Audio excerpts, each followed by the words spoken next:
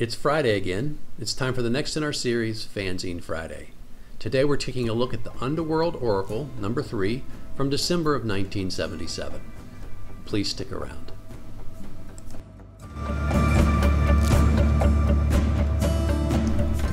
I'm AZ Mountaineer, and this is our channel, Old School Rules, where we celebrate the community of old school gamers and grognards who like classic RPGs, miniatures, magazines, and everything that goes with it. Each week on the Fanzine Friday series, we take a fanzine from my personal collection off the shelf for a closer look. This week, that's the Underworld Oracle number 3 by Nisbet from December of 1977. If you haven't seen the series before, fanzines are magazines made by fans for fans of a particular hobby. In our case, that's RPGs with a focus on Dungeons & Dragons. We hope you enjoy today's video. Okay, as we do each week on Fanzine Friday, we're going to take a look at a particular fanzine. It's the Underworld Oracle number 3 by Nisbet from December of 1977. It's a light green cover, heavy cover, and then regular paper. This one has one staple through the middle. It makes it a little odd when you're turning the pages. You feel like they might sort of wobble out. So we'll start with the cover, and then we'll talk about the table of contents and look at some of the highlights. This is great art. It's from Phil Alexander, and I believe they make a comment in here that this is a druid character from one of their campaigns. The editorial talks about the fact that this remains very much a Dungeons & Dragons publication, even though there is an article on Traveler. He almost sort of apologizes for talking about something that isn't D&D. And of course, he encourages people to make contributions, and he's got his table of contents down here, but I'll give it to you a little easier to read. Got the editorial, DM's forum here, which is an idea to simplify how to calculate to hits. Being familiar with the game, this seems more complicated to me. I think it's trying to get towards a concept of THAC0, but it's got a bunch of pluses and modifiers you do, and then you subtract something, and like I said, to me it's all math, and you just figure it out one way or the other in the end. New monsters. They've got some new monsters from the creators, and this is the issue that has a monster competition from submissions from readers, and so we'll have a fun game to play with that here in a minute. His opinion on the rules is essentially let the DM make the rules. Unless he's killed your character over something that doesn't follow the rules, just let it go and keep moving, is sort of his idea. And then he said, now in between games you have rules to make up, like make up good rules, make the game simpler, faster, funner, have at it, but don't get in arguments at the game table. He's got a review of what at the time is a new game called Traveler, and we all know now that it was super successful sci-fi game. Corner of the Dungeon, which is a drop-in encounter. Halls of Testing, which is their adventure, has some DM comments, has a play test. Scribed Notes, which are letters. Trolls, which is the comic. Contacts, which is a list of people's names and addresses to get together to play. Overworld, which is a follow-up to his original review of the city-state of the Invincible Overlord. And here he's saying, from his own campaign, look, you have all these NPCs you encounter. Like, those need to have consequences. So you bully somebody, you take advantage of somebody, you kill somebody in that city, like, make sure they have friends and family that would follow up and try and find the people who did it and make them pay, right? So he said, make sure your players know that their actions have consequences. And then Illusion Forge, which is new magic items. Here's our contributors, Lou and Phil, per usual, and then some new folks here added to the list. So here are the new monsters. I think these two pages are actually theirs, and then the next page we start with the competition. So here I'm going to throw it open to the whole thing, right? Here's the question in the comments down below. What's your favorite monster from the submissions? And next month I'll tell you what they picked, as well as my own personal favorite from the list. Okay, Gibberers are little goblin-like creatures. They're very adept with their very sharp swords they like to use. They come out 4 to 400, and they cause lots of havoc and problems. Death Dogs, hairless two-headed dogs. Their bite can cause disease, has the effect of a poison over 4 to 24 days if you don't take care of it. Kind of like that. It's a creative one. So, that latent damage, and something that your characters obviously get motivated to get back to town and get taken care of. These next 3 go together. I love it. The first one's Honey Slime. Slime looks like honey. Its real effect is if it touches you, you touch it, it'll cause paralysis. you get a save. Then you have the macropods, which are the drawing here. With this, it says anteater-like face. It's got these weird-looking legs. They can kick essentially really hard like a kangaroo. They're intelligent. They can use weapons. And their big thing is they're always around the honey slime because they love it. They eat it. And something about their bloodstream has developed a tolerance or symbiosis with it, and so they can touch it. They can eat it, no problem. Then they have these little things that you see in the picture. It looks like a little mushroom with legs called the agari. They're essentially the minions of the macropods. They run around and collect this stuff. They're not immune to it, so they wear gloves. And under the little shell, they have several arms, usually gloved, and they're running around collecting honey slime for macropods. But the great thing is, if you end up in an encounter with an attack of them, the little shield can come off, and then they have a little circle with really sharp swords on it. They spin and fling at you like a frisbee, or maybe if you're in melee, it just spins and you get chopped as it spins around. So I thought that was really cool. And then over here on the side, we have the spike head, which looks sort of like an ogre with a unicorn horn, and it fights. If it gets a hold of you, it stabs you repeatedly with the unicorn horn. So that's its modus operandi. And here at the bottom, they mentioned that they're getting ready to try and create some miniatures for their game of monsters that they thought, they hadn't seen good ones yet, and they thought they needed. Okay, so here is the competition. This is where it officially starts. You should feel free, if you want to, in your comment, pick something on an earlier page. That's fine. The Lost Hog. It reminds me a lot of sort of like a Brachiosaurus dinosaur. It says it's big, it's hunched, it has rolls of fat that hang down, and you can't even see its legs. It has stumpy legs, like great big legs like an elephant. It has a long tail. It can whip you with. It can wrap around you like a boa constrictor. It has a long neck. Face, it says it feels like a leech. I don't know, that's an odd thing to share. And then it says it has all kinds of nasty tusks in the front. 3 eyes, 2 normal, 1 opens up and it's just white, but that white eye can sort of track anything up to 4 days. I think maybe even without overcoming the value of things it spells, like pass without a trace perhaps. It's very nasty, it's a very aggressive animal. Okay, the glutinous globule. I sort of think this is like a, it says milky white jelly. And it's basically a round blob, and it can shoot out tentacles, one per round, 20 feet long. If they hit you, you get a save versus spells, or you fall basically the effects of a sleep spell. No level limits on the spell, but you get a save, so maybe it's fair. And if it does put you to sleep, it wraps you up and pulls you into the body and starts digesting you every round. If you can do 10 hit points of damage to a tentacle, it'll get cut off in case you were trying to save somebody. And if you happen to hit it with lightning, it'll split in 2, and now you doubled your trouble. Okay, next one's a spirit. It's undead. Skeleton with ratty clothes. It has a chain around a leg or a manacle around a leg with a long chain and a ball. And its basic attack is it swings this thing and it smashes you with it for 3d6 damage. It has a few spells it can use. It can use fly, fear, and confusion once a day.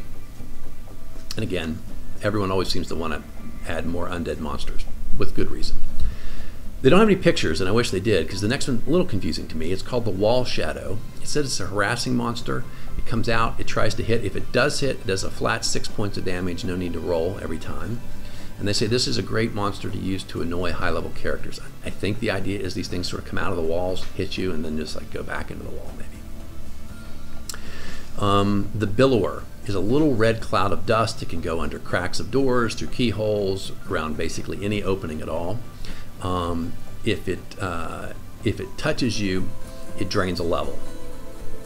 No real damage other than that, which is plenty. And it's completely vulnerable to fire, so if you hit it with any flaming thing, it just instantly gets destroyed. The Velador is a caterpillar-like creature that has a strong attraction to metal, or metal strongly attracted to it. If it gets within 30 feet, in particular someone in armor, they'll go rigid, they can't move, and they begin to get crushed. As Lou points out, perhaps a smart person would get them out of the armor, but if not, they're taking 2 hit points of damage every round until they either get the two things at least 30 feet apart from each other, or you kill the creature, or, well, I guess if you die, then you get sucked towards it. The next one is the Swamp Demon, or Shaggy Thing. And I wish this one really had a picture, because it talks about it has one big foot it can stomp you with. It has one tentacle it attacks with, so I don't know if the tentacle is like its second leg. But it does say if it takes a lot of damage, it'll just run back into the swamp. And this is interesting. It's a very chaotic creature. If you have a chaotic evil creature in your party with a high charisma, it actually might be attracted to you and want to join your party. So that's an interesting wrinkle. Next is the Amphisbana. I'm not saying that right. But whatever it is, it's a large snake-like creature. And it's a snake body with a snake's head on each end. So each end can attack you. But my favorite thing is that it can, the mouths can link, and then it can spin like a wheel and roll away really fast. So I think of it as a little bit of a funny character, but I'm sure if you encountered it, it'd be more fearsome. And its bite can do poison, so it's not a pushover either. And finally, we have the, well, not finally, on this page we have the Dust Monster. And it's a curious thing. It's damaged by edged weapons, but nothing else. If you hit it with something that's not an edged weapon, it'll create a poof of dust, and you have to save versus poison from the dust that you released. And this guy's 8 hit dice, so it's a very, I don't know what kind of dust it is, but it's a very tough guy. Okay. So the next page we have the last monster. It's called the Dimension Roamer. 7 feet tall, large bat-like wings. Can teleport at will, move between planes, astral plane, other planes, prime material plane. And what it likes to do is basically come and, it's evil and likes to come and basically capture your characters and take them away. And so what it will do is get close and wrap those wings around your character. And then you have to save versus spells, -3, and it'll put you to sleep and paralyze you and take you away. It does say it's a great character to use for adventure threads, so maybe he takes one member of the party and you've got to go after him, or you're fighting him and he shifts away into another plane, and so you go after him to defeat him. So anyway, creative character for sure. Okay, so that's the last one. So please, in your comments down below, if you leave the comments, add to the end or make just a separate comment and tell me which of these monsters would you pick as your favorite new monster for the monster competition.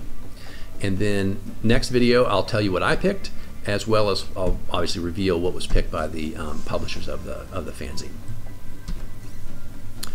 Okay, so Corner of the Dungeon is a drop-in encounter. You go into a room, there's a giant chessboard, there's an evil magic user or some other kind of evil guy on the far side, and he compels you to play chess. The first person in is the White King, and then he or she can decide where to place everybody else, all your other player characters and henchmen. They say, make sure you have an alternative available in case they don't have 16 people in their party. And he's got all these monsters on his side for the black pieces.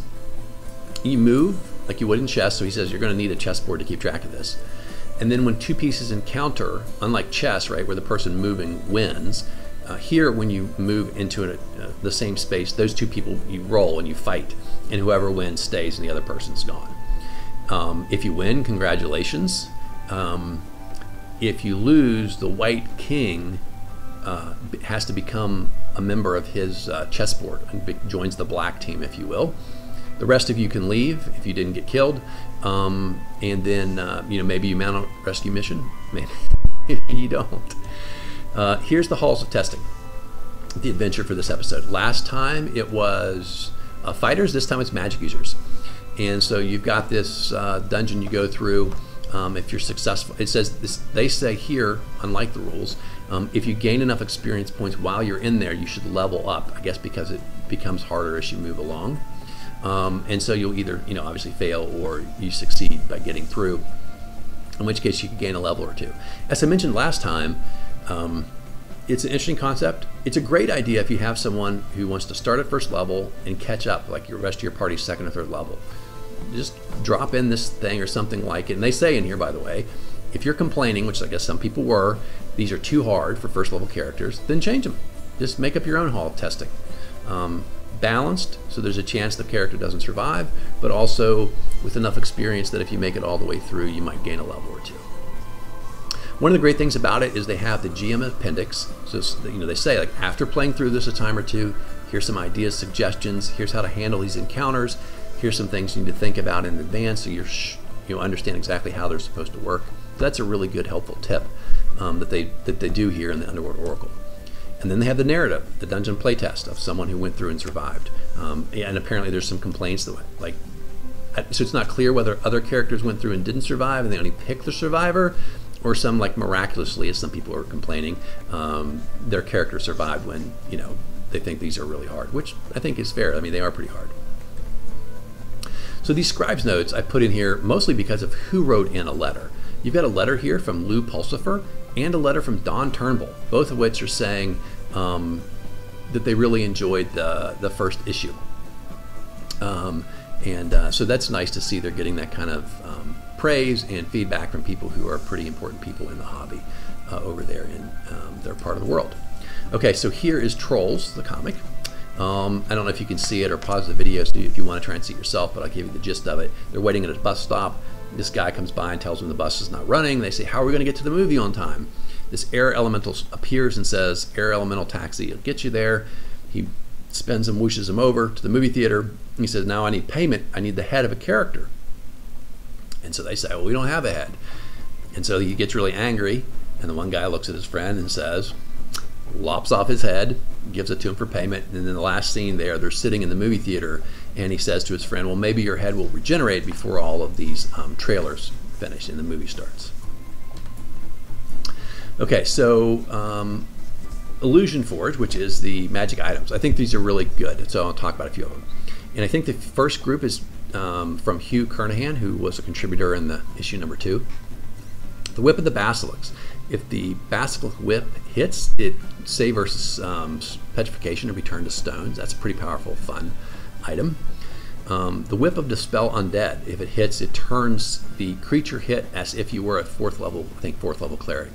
I really like that idea. Might not use it as a whip. Might make it a hammer or a mace for a cleric. It might give it to a lawful good character and let them have something. But anyway, that idea is kind of clever. I like it. And finally, a cursed item, the Whip of Strangulation, and you can guess what happens there. And then he's got a couple of books. These books you can read that improve your, take you up a level, maybe improve an attribute, that kind of thing. Well, he's got one here for the Druid and another one for the Illusionist. And also says, when you read this book, if you're a magic user and you have the requisite abilities, you can transition class to an Illusionist. Just, something that you would give some people a chance maybe to switch it up. And then finally, he's got a scroll here for, or a book here for bards that will increase their charm ability with their musical singing. Okay, then we've got some that are from Jim Ray. The Bottle of Attraction looks like a potion. You open it up, it attracts random monsters in great number. So that's a fun thing to throw in the dungeon to speed up your characters if they're going too slowly.